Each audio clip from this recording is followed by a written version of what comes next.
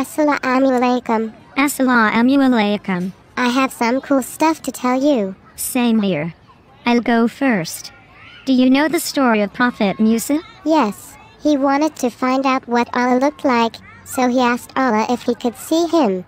Allah said no and told Musa to look at the mountain ahead. Musa did so and the mountain crumbled before him. This made Musa faint. Allah did not punish Musa for asking to see him, because Allah knew that Musa was only trying to get to know Allah and was not being disrespectful. I want to see Allah. Well, inshallah, if you are good and go to heaven, you will see Allah as He will reveal Himself to those in heaven. Allah wants you to know Him, so you should try to. I agree, independent learning is very important. You cannot always rely on others, although Allah will always be there to help you if you remember Him all the time and love Him. Allah is so nice and forgiving. And very powerful. No one can create anything even close to what Allah has created. Do you know what the first creation was? I'm not sure. Well, it's something you use a lot. Okay, a human? Oh, I know. Adam. No, a pen. Wow. I didn't know that. I guess the pen is very powerful as words can sometimes mean a lot more. I guess so. A pen might even be more powerful than a sword. And you know when Allah created Adam, the angels questioned it because they thought there would be more trouble.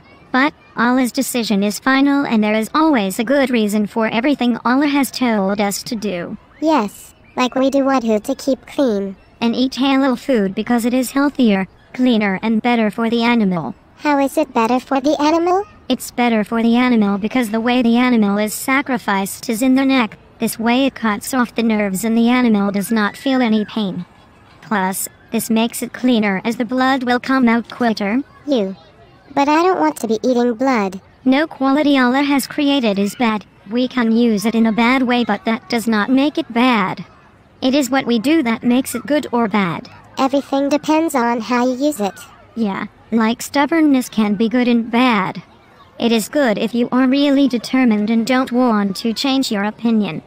But it is bad when you are determined not to do something that is good or something like that. Yes, and jealousy. It is bad when you want worldly things or you dislike others because of it. But it is good if you compete to do good things and are jealous of the other person for how good they are and you try and beat them. Isn't that what Abu Bakr and Umar used to do? Yes. And forgetfulness and sleep. Yeah, you can forget important things which is bad or you can forget arguments which is good. And you can oversleep and become lazy or you can sleep and rest your body so it is refreshed for the next day. What about lying though? Surely that's a bad quality. There can't be anything good in lying, can there? Technically, lying isn't a quality. Allah doesn't make bad qualities. Plus, lying is done by us because we were given free will. Now I am getting a little bit scared of Allah. That's good. You should fear Allah but love Him also. Okay, I do love Him. I read Quran and 5 prayers every day. But you should get to know Allah so you can love Him even more. Okay, I learned that the rocks fall from the mountains in fear of Allah, and then if water comes out of the rocks, it is also out of fear of Allah. Yeah, that's true. Did you know that if Allah gave the Quran to the mountains they would fall out of fear? No. Wow, I should be terrified of Allah. Well, sort of, but try and love Him as well. Like my mum. What? I love my mum lots, but sometimes I fear her as well because I don't want to disappoint her. Exactly like that. Your love for Allah should be much stronger than the love for your parents. Wow. I have a lot of learning to do. Yes.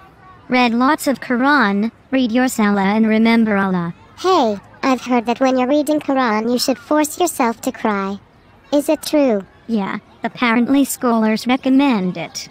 Plus, it should make you realize more and understand more. Did you know that Abu Bakr had lumps under his eyes from crying? No, but that's amazing. Next time I read Quran I am going to cry so hard. Yes, and praise Allah.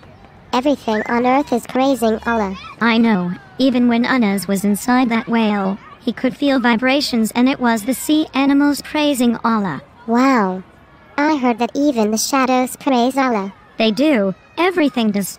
And everything on earth is serving you. That is because Allah made us in charge of the earth, and Allah knows us better than we know ourselves. Yes, Allah created every living thing from water, and everything has a shape and color on purpose. It was not random. What about Nimrod? I'm not a Nimrod, you're a Nimrod. No, Nimrod was a foolish king and a really small one of Allah's creations killed him. Oh, what was it? A mosquito. Wow.